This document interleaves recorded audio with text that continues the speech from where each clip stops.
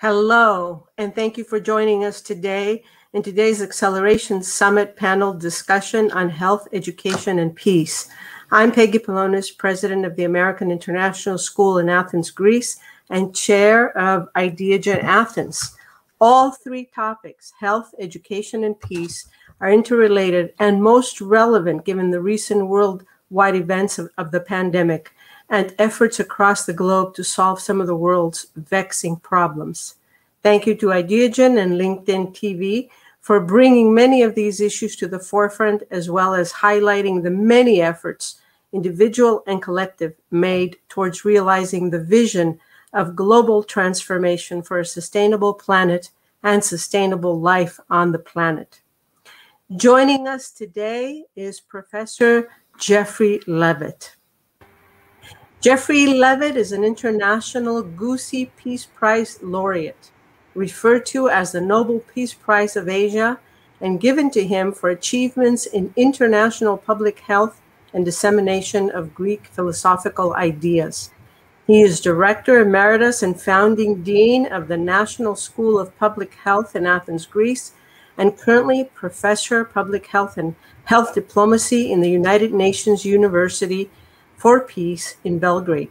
He recently assumed the portfolio for Euro-Asian Pacific Affairs, bilateral communication between two continents, Asia and Europe, based on a Silk Road of peace and philosophy.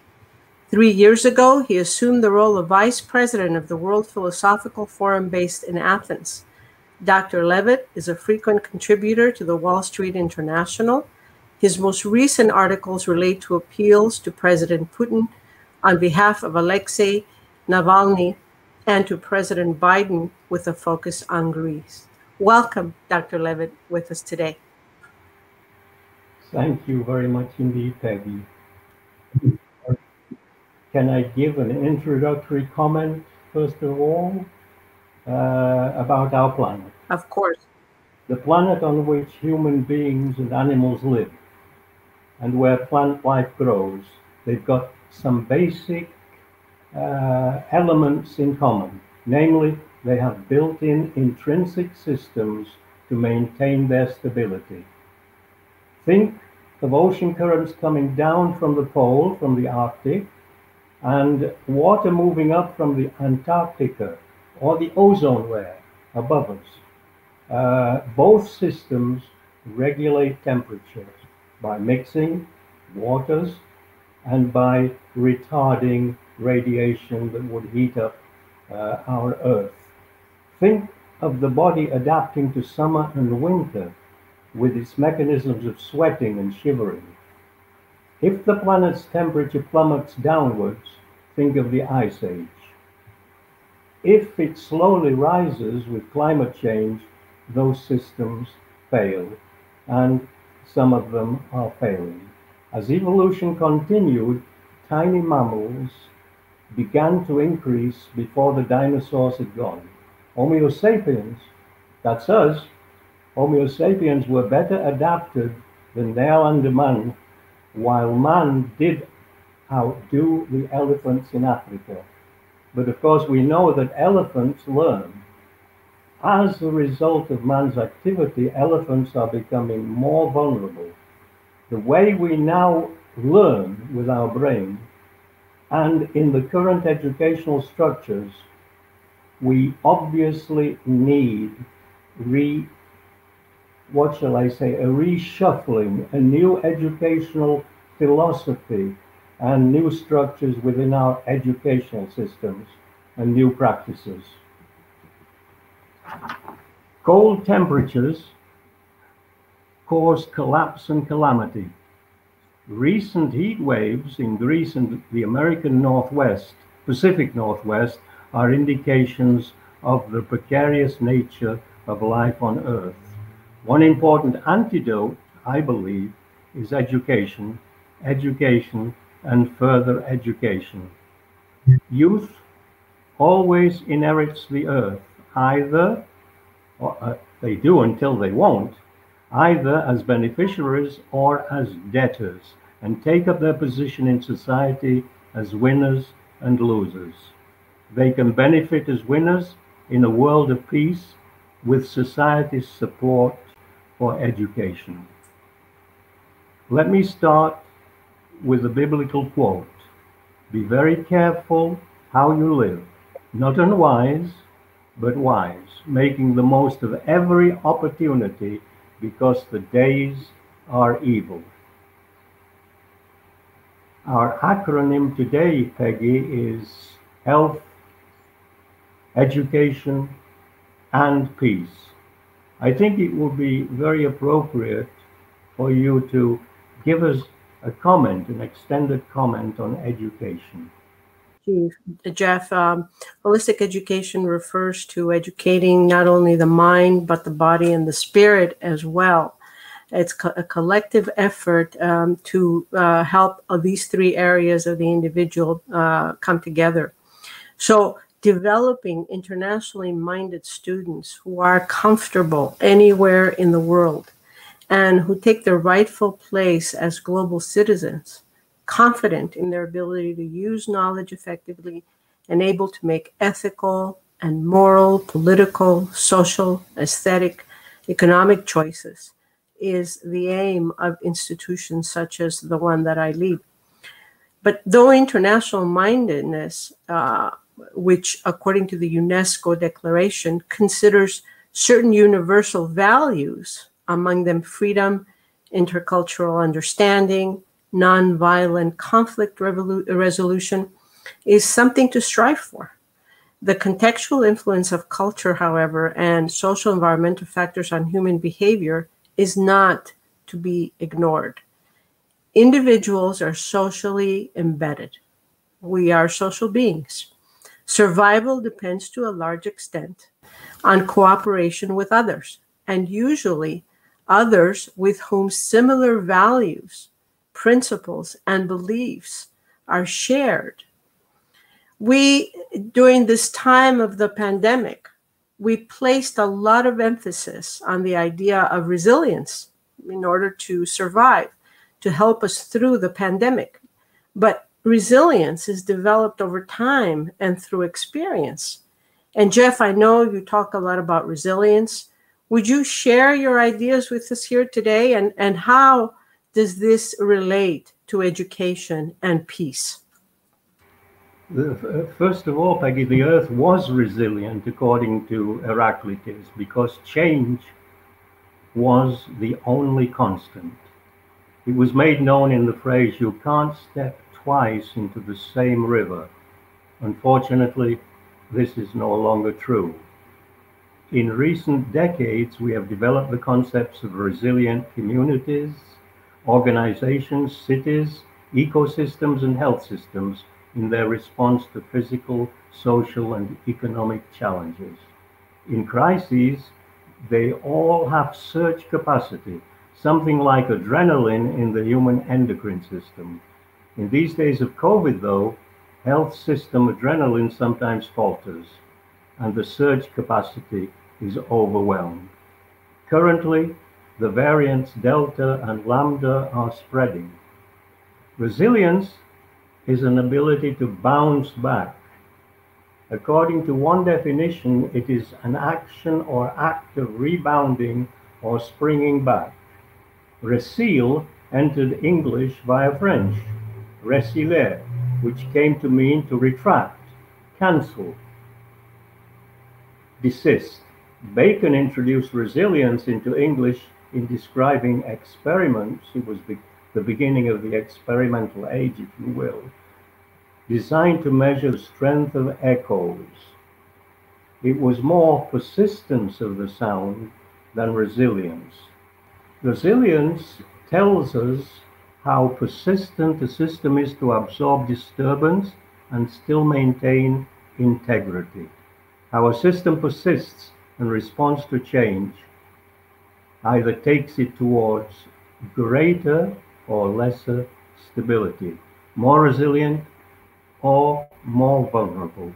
The interesting thing is that to build resilient relationships, we have to make ourselves vulnerable, because we think of robustness, but we also know that as human beings we are very fragile. And Dr. Pelonis is an expert on vulnerability or human fragility. You know, when we talk about resilience in the context of education, there is really a pressing need to re-examine our teaching methodology, and as well as how educational institutions are led. And this is knocking on our door because schools determine the type of citizens that are sent out into the world, who in turn shape and reshape local and global communities. So traditional top-down methods of teaching and managing really fall short of developing citizens capable of cooperating, working and living fully so as to achieve an internal satisfaction and harmonious existence within a global world. But rather, teachers, learners, and managers, they have to engage in a partnership to advance learning. And teachers no longer behold and dispense information, but rather mentor, guide, coach by asking complex questions and empowering students to be curious inquirers themselves, to be what we call architects of their own learning. So some of the questions that I think educators should continuously reflect on are: what kind of educational institutions could effectively respond to the changing social, political, ethical, and psychological demands of a complex globalized landscape? What type of model could encompass the ability to cope with and thrive with continuous transformation? What kind of student could be developed in an institution effectively responding to continuous change, societal demands, and global challenges, while allowing for and applauding the unique individuality of each student? In other words, how can young people be better prepared for the demands of living in a globally aware world? What should their educational experience encompass? What habits of mind and heart should they possess? And what principles and values should guide their actions personally and professionally? What ultimately will add to their bucket of resilience and ensure evolution at its best? Jeff, what do you think about that? First of all, I should say a little bit more and come back to that. As a systems theorist, I see no difficulty in linking any of these subjects together. We can think of loose and tight relationships, we can think of very certain relationships, and we can think of relationships that are very difficult to define. And we sometimes speak of the butterfly effect, because one thing knocks onto another. But I think with respect to resilience, certainly failure contributes to one's resilience. When I was a young man, I found that atrocious. It was a saying by Bernard Shaw, I think, that disappointment is good for youth. But in moments of perceived failure, it is easy to believe it's too late for us, that we've lost our chance at a life of purpose and worth. Perseverance, which is a vehicle and a wonderful name, Perseverance touched down late on Mars looking for the existence of life, which, if it ever existed there, it was billions of years ago. But it gave us a dream, a fantasy, and it helps us, I think, to get through reality. And the destination that we're moving towards makes it worth the while. We push through the darkness, and we have to push another mile.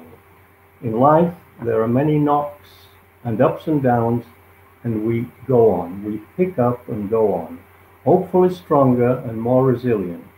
And I think that three useful aids to the development of resilience are family, education, and philosophy. They can steer us to a life of fulfillment. A useful dimension to learning is the ancient Greek maxim of know thyself, and you will know the gods in the world. When the Times of London asked what's wrong with the world, and we want to know what's wrong with the world today, G.K. Chesterton, 100 years or more ago, answered in writing, "Dear sirs, I am." The succinct answer demonstrates humor, man's highest attainment, I believe, especially when he laughs at himself. G.K.C. Chesterton was conscious that if he wrote a lot, he would not be read. And I'm wondering, will we be listened to, Peggy? Another succinct saying is, "It is better to travel hopefully than to arrive," which expanded in Ithaca, becoming a challenging poem by Cavafy, who, in Things Ended, warns us, disaster never anticipated, never imagined, overwhelmingly descends, and being unprepared, we are swept away. And someone else who I recall is Václav Havel.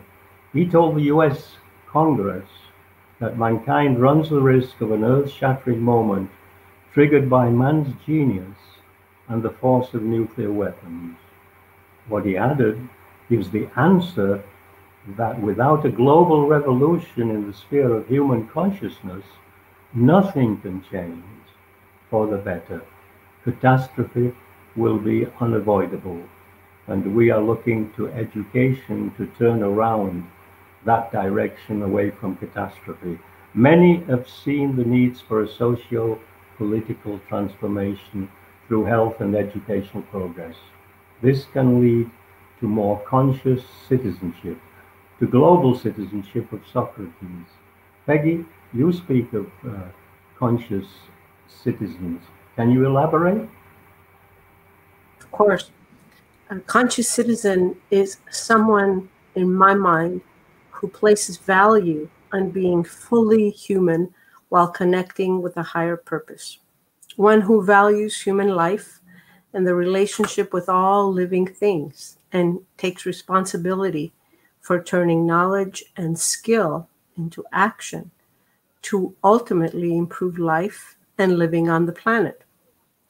Conscious citizenship, in my mind, ultimately is more a way of being and living rather than doing, and is developed by creating the conditions to expand awareness of social, global, environmental issues, while being encouraged to self-reflect and on how one can contribute daily to a better world, or how one contributes to a worse world, or stays neutral.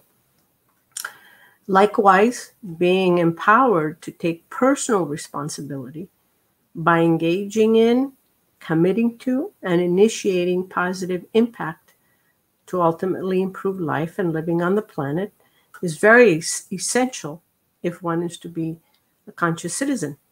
So a conscious citizen of the world sees the interconnections of one's own actions and the consequences of these, and strives towards a higher purpose of creating harmonious and optimal living. A conscious citizen is continuously in a state of becoming, really, and ideally reaches a developmental, emotional, and spiritual level of being in harmony with life itself. This way of being is naturally and effortlessly translates into action because it's just the way one lives. So molding individual mindsets of conscious citizenship ensures that knowledge and skill are used to make ethical, compassionate decisions in all aspects: career, innovation, service. It's a framework to be taught along with school curriculum so as to develop conscious world citizens who are aware of social conditions and actively engage in finding solutions to improve their lives, the life of another, or living on the planet. These mindsets, I think, are molded in educational institutions primarily. Of course, the family plays a big role also, the primary role, but educational institutions come a good second. So opportunities to engage in civic responsibility projects, to understand and contribute to the improvement of social and individual living conditions, can add to the improvement of health and well-being.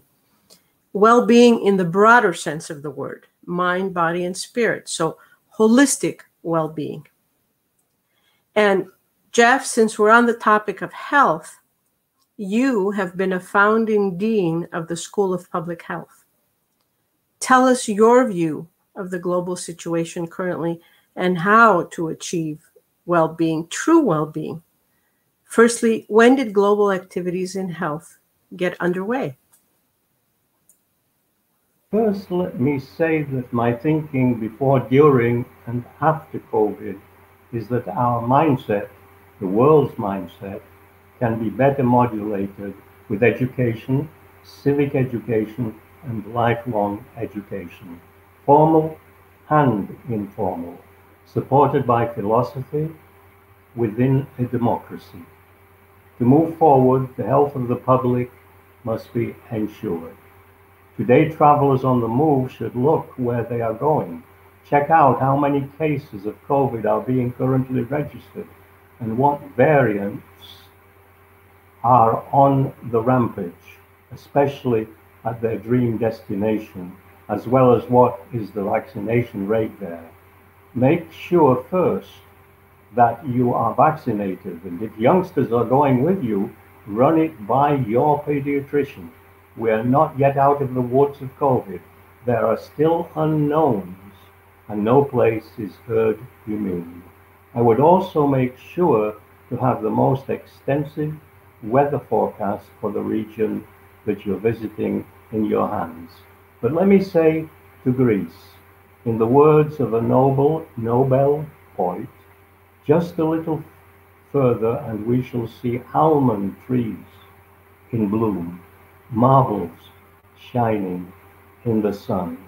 But don't throw away the wisdom and the glory resting there. COVID is never, ever fair. Second, we don't give much thought to health until we don't have it. Education is mostly seen as a way of making a good living, and that's okay. Peace, if we say break out of peace, it has a dissonance in the English language. Break out of peace, break out of war, no dissonance. According to the World Health Organization as well, what we have is that there is an interrelationship between health and wealth. Education, according to Peggy, is empowerment for living and preparation for good and active citizenship. In the institution that I reside in today, in Belgrade, in the United Nations Center, the University of Peace, its mission is peace and development, with public health being a catalyst for both. And I think that this is very unique, and it should be of interest, I think, to many, many people in the world of public health. But my interest started early and is still ripening. What I'd like to tell you is that I grew up in a village registered in the Doomsday Book. Go to the Bible for the definition of doomsday. It was agricultural and it was industrial, and so therefore I was witness to foot and mouth disease in cattle, and I was witness to respiratory diseases in miners. So I think that gave me some kind of start. Fourthly, we have to go back, I think, to health committees at the time and before the League of Nations. Then we have to come on to the United Nations and its institutions and the World Health Organization, and especially the European World Health Organization with its 38 goals for health. And it was a time to try to quantify, to move away to the God kind of like system of doctors, and to be able to develop goals that were specific, that could be repeated by others and move forward. And the goals for children. UNICEF put forward tremendous goals for children. And now we have the SDGs, which are dominated by health. How can we, though, Peggy, pull off a transformation in those directions?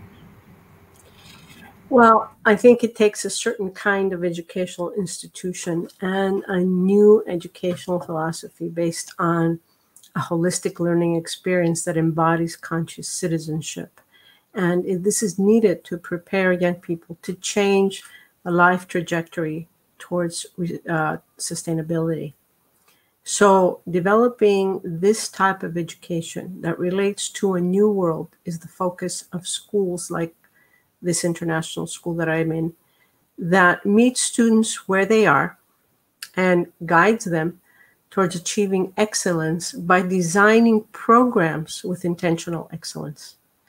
It's an institution that contributes to a well-rounded society where differences are respected and differing views are encouraged and seen as enriching the community, where collaboration among different nationalities is a natural unfolding mindset and international mindedness is encouraged. So intentional excellence results from programs that consider professional development seriously, well thought through processes that allow faculty to grow also towards an institutional expectation of excellence. This can only happen when processes are in place to allow and encourage faculty to continuously engage in self-reflection about their craft. The teachers and the administrators have to grow as the students are expected to grow continuously. And by engaging in continuous reflection about one's craft, staying abreast of the latest research, best practice approaches, aligning practice to the mission and the vision of the school, faculty become reflective practitioners and therefore lifelong learners. So likewise, schools focused intentionally on developing conscious world citizens follow the conviction that educators not only provide the platform for all students to acquire the skills and the knowledge in order to succeed in a competitive world, but they also acquire the values and the mindsets to make ethical decisions and work towards improving lives and life on the planet.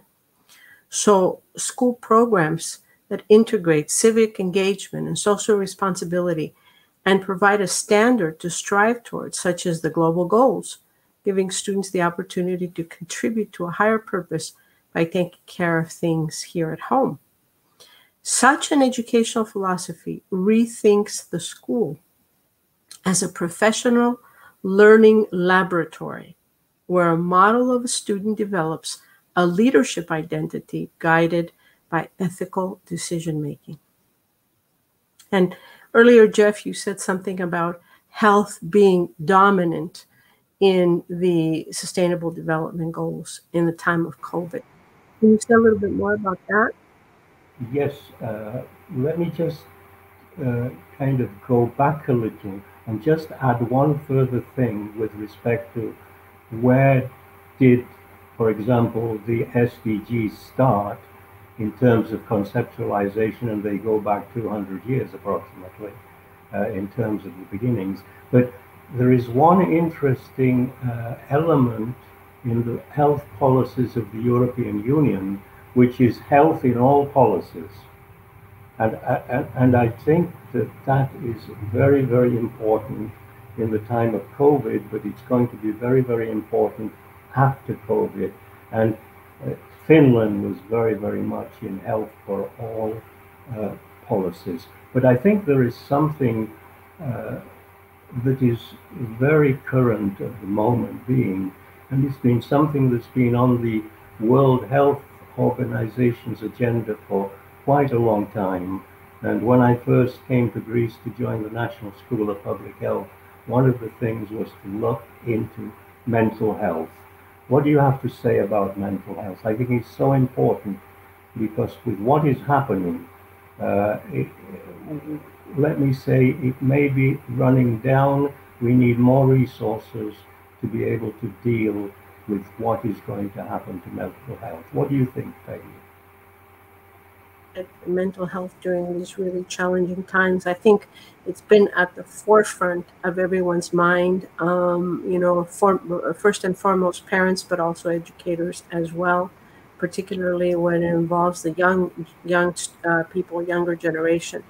I do want to say that it takes courage to cope in a world with continuous and multiple changes where, human imperfection is a given, where visible and invisible threats to well-being amplify personal fears and anxieties. And young people today face such unwavering change and are called on to navigate change while psychological immune systems are challenged and pushed to the limit. Children these days, and always, they look to adults for answers and to find comfort in the safety of their homes and in the arms of their loved ones. But nowadays, physical affection is discouraged, and homes oftentimes create an intense desire for escape due to the lockdown and such restrictions. So adults don't have all the answers, and experiences of safety and belonging are threatened by invisible enemies. But meanwhile, specialists talk about the necessity and inevitability of building resilience and flexibility in the face of such threats. But as we know, resilience and flexibility take time to develop. So in a world gone mad, we expect children to continue their days without disruption, to do their homework, to be disciplined, to do as they're told, ignoring or often, unaware of the fact that resilience is built over time, developed as a result of experiences, and put to the test when life presents its challenges. So when children react to an unnatural situation, we expect them to go back to being normal, lest they neglect their math homework or their literature homework. But in reality, the live lessons and the internal conflicts they face and have been facing throughout the last year and a half, as we all have, are real attempts to cope with and navigate uncharted territories. The question remains, will this generation be permanently traumatized, or was this pandemic one more way towards building resiliency? For sure, resources are needed, not only to support students, but to figure this question out. You mentioned some powerful things. First of all, the immune system. And as we know, it's made up of two parts. Stated simply, the basic one that comes from our DNA, and the adaptive one that we take through life, and as we get older, it becomes more compromised. But we're living at a time when both are being compromised. That's the first point. The other one, you talk about the madness of the world. I call this social dementia. And education is the only coping mechanism, I believe, with a healthy population and, of course, at peaceful times. And the last point, I think, is that mental health must have a high priority. But we have to continue to appeal in a continual fashion as human beings to human beings in the spirit of the Einstein-Russell Declaration of 50 years ago. Remember your humanity and forget the rest. I think that's a wonderful suggestion that they make. And also, in the name of youth, and the words of Greta Thunberg in a travel diary, 6 months on a planet in crisis, I urge you to listen to science and to act now. Of course, she's talking to politicians, to tell politicians to act now before it's too late. We have to help raise the global voice for our HEP, health, education, and peace of yesterday, today, which we're doing today, and tomorrow we have to continue with an even louder voice. And speaking of peace, Jeff, now you are the recipient of the Gucci Peace Prize. And I'd really love to hear more about how that came to be and what does this mean to you in light of your striving and education for peace? First of all, there is no monetary reward to that prize. And second, if you accept it, you have to agree to continue working towards peace. So thank you for this opportunity to work towards peace, because this is one of the things we're doing at this instant time, and I thank you greatly. Chance was the big player, helped by a medical dean in America, the director of the United Nations Family Institution in Belgrade, an expert on Islamic philosophy in Asia, and the president of the World Philosophical Forum, of which you've said I am its vice president. My work in the Balkans and my interests in all things Greek were important to receiving that. And I think that in pushing the agenda of peace forward, I was very, very happy to see the Biden-Putin summit, in which I see that it's providing some directions. And in the institution in Belgrade, we have looked at such things as rapprochement, using neurophysiology, using brain research between America and Russia. And I think this is something that we must pursue. But I like the saying of Dag Hammarskjöld. He once said that the United Nations was created to save humanity from hell. And I think we're approaching hell. And I would say only HEP, health, education, and peace, can do that. And it's a difficult task. But Peggy, you have the last word. Well, it's nice to know, Jeff, that even though the United Nations was created to save the humanity from hell, that there is some hope in the world. And I really would like to end this session with a message of hope. And certainly education is a big part of, raising awareness and informing people so that people can make informed choices in the world, whether it's about well-being or peace or other things. But in addition to that, it's important to take care and be well so as to do well. If you had any final words of advice for the younger generations, what would those be? I think that they have to work, and work. They have to tell people like me, the older generation, you're still young, Peggy, but they will tell you. And I think they have to keep knocking on our door and giving us their ideas of what we should be doing so that they can have a future, so that they can have hope in that future, so that they can gain an education that will give them fulfillment in life and the means to make a living in this very difficult world.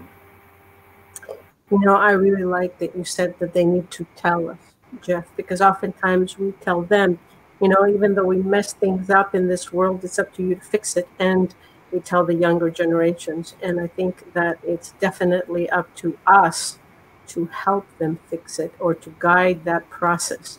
So I appreciate that you said, they need to tell us it's time for us to listen to the younger generations. And with that in mind, I want to thank you so much for being with us today and engaging with me on the topics of health, education, and peace. HEP, the hope of the future. Most grateful for your wisdom. Thank you for being here today. Thank you very much indeed, and thank you to Chris.